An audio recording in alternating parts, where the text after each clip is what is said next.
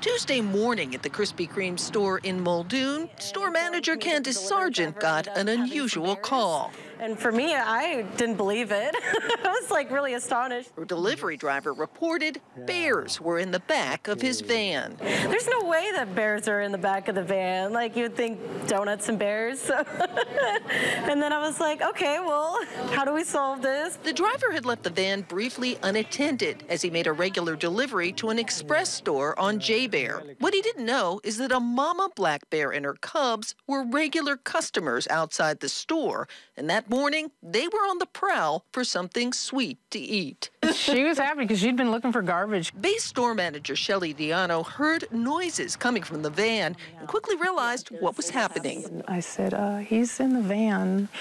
And then the little cub followed and went inside the van, and then they just started eating the donuts. Diano snapped a few pictures of the hungry bears chowing down. You could hear them like breaking open the packages. We were trying to beat on the van, but they just kept eating all the donuts. They ate 20 packages of the donut holes, and then I believe 6 packages of the 3-pack chocolate donuts they did. The experience has led the Krispy Kreme crew to do things a little differently in the future. We'll definitely be learning to slide up our ramp, close the doors to ensure that bears don't get back in there again. So, a good way to protect their product, but not such good news for bears in search of a tasty treat.